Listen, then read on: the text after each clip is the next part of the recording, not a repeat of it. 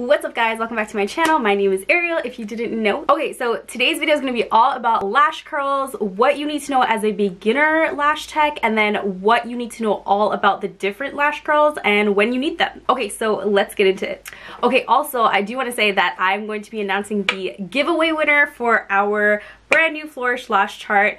That will be at the end of my video, so stay tuned for that and I will let you guys know who is the winner of our brand new lash chart. Okay, so speaking of our lash chart, this is like the perfect way to describe lash curls and show lash curls, because it's a little bit harder when I have to show you like the curls like this because they're so small and you can't really see, you know what I mean? Okay, so I'm gonna show you guys on here, but okay, you know what, actually I'm gonna pop this up on the screen so you can see it properly. But if you look, you can see all the curls. So you have your J, your B, your C, your CC, your D, there's also a DD, and then your L, L+, and then there's also an M. So I'm gonna show you guys like exactly the difference. I do want to start off by explaining to you why we have different lash curls. So there are different lash curls because everybody's lashes curl in different everyone's natural lashes curl differently. Everyone's natural lashes curl differently, so therefore they actually need to have a specific curl applied to get a specific look. And then also if you're looking for like a certain type of look or a lash strip look, you would use a different curl just to like achieve that.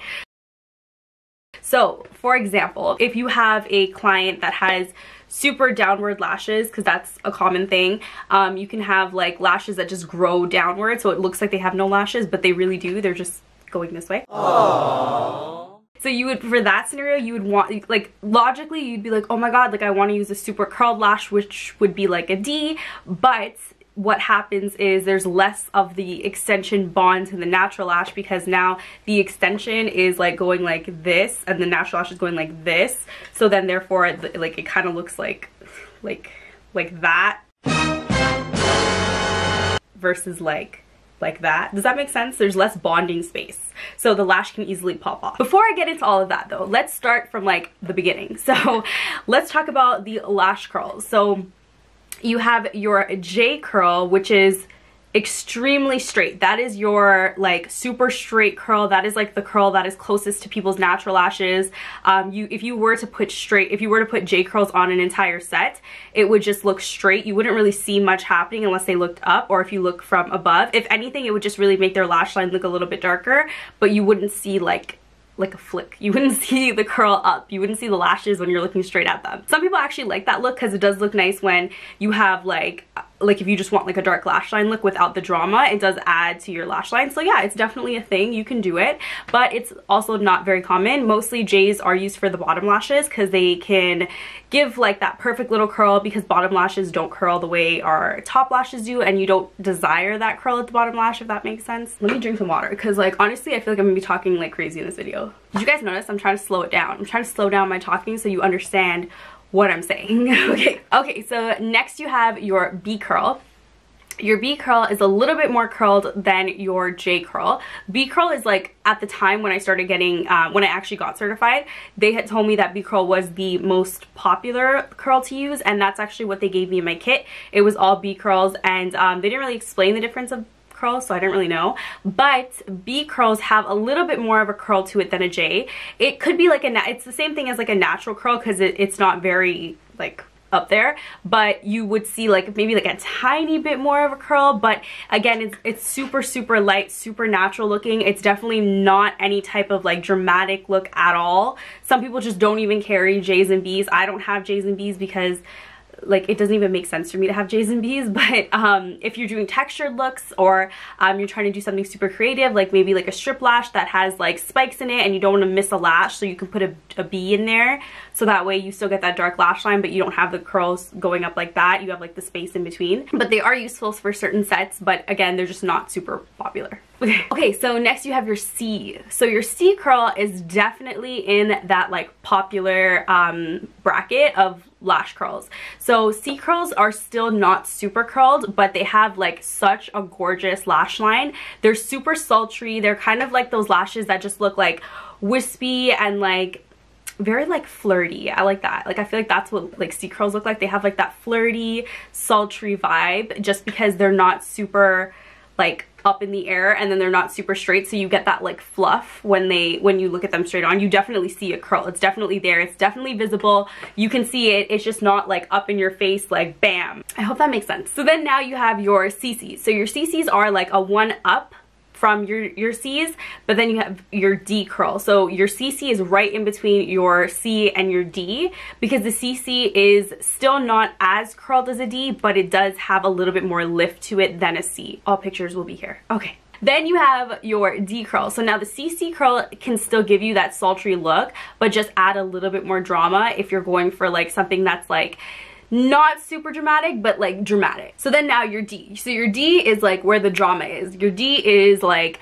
those full dramatic sets that are like in your face, that are like your client walks in and she's like, I want the most dramatic set. It's your D curl. Your D curl is gonna give that full curled, like I have lashes, bam, there they are. Usually your C and your D's are the most popular and the most requested, and usually people know more about the C's and the D's versus like J's or B's or even CC's or DD's. They're not like that common, but they're definitely there and they're definitely up there and super useful. Then you have your DD. So your DD is like a step up from your D, which is like, in my personal experience or like my opinion, I think a DD is like slightly too curled, but there are clients that it looks great on, especially if you're trying to do something textured, if you're trying to achieve like a strip lash look.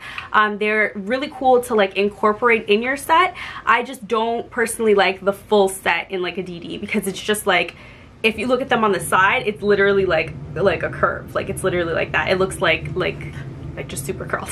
They do look good and they do definitely add to a set. I would just use them sporadically versus like the entire set. Again, talking a lot.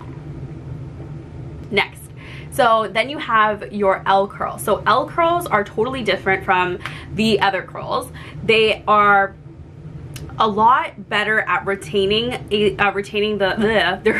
a lot better at retention, only because the bonding surface of an L curl is a lot longer than the C, D, or CC or DD, because the C to D, like, or C to DD all kind of curve, like continuously curve. But the thing about an L curl is it has like a flat base and then curves. So it gives you that space to bond that flat base to the natural lash, so it bonds like perfectly and it holds a lot longer because it has more of a bonding surface. Get it? Okay. With that, you can have like an L. So your L, the idea of the L obviously is it's like that, like, you know, but it's not usually like that. It's usually like, you know what I mean? Okay, so there's like a flat surface and then a little curve, so that's an L. But then there's an L plus. Your L plus has a little bit more of a curve, but then you can go into like an LC or an LD.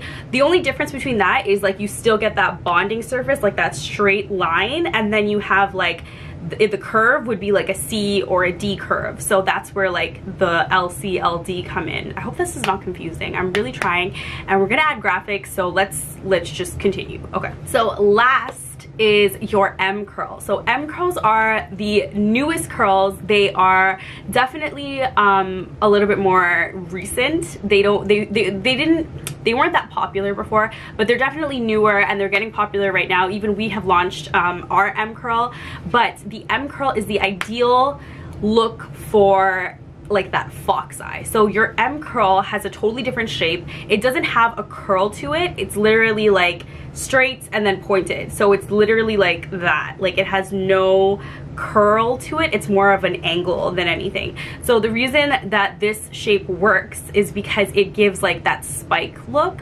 So if you look at a client that has an M curl set on, it's definitely way more obvious and like sharp. So it has like that sharp fox eye. It's a little bit harder to mix this set, but I have done sets where it does look really nice, where you put like, you have like a full set of like C's or D's and then you add some of the M's in between so that it kind of gives that spike to it.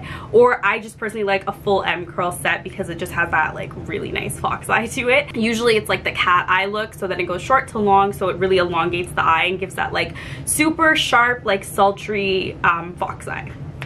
Get it? Okay. So now that is like the end of my curl explanation. If you guys want to know about curls and putting them on different clients, I can show you guys a better tutorial on that, let me know if you guys want that below. But this was just like a quick kind of explanation on curls and what they are used for and how to distinguish each one. Okay, so first I want to say thank you to everyone who entered this giveaway. I am so excited for someone to get this chart because it is literally the cutest thing ever, and I know it's going to be useful for everybody in their lash room. So yeah, thank you for entering. And don't forget, it's actually going to go up on our website at flowrish.com today. So if you didn't win, don't worry, we're going to do free shipping right now, so you can go ahead and purchase it on flowrish.com, flowrishlashes.com. Okay, so the winner is Alondra Camarillo. So Alondra, congratulations, you won our Flowrish Lash chart. Make sure to comment down below your info, or you can DM me at onvlashes, Flowrish Lashes, or at Ariella on Instagram so I can get in contact with you. Okay, thank you again for everyone who entered. Thank you so much for watching this video. Don't forget to like, comment, share, and subscribe, and I'll be back with something new next time. Bye!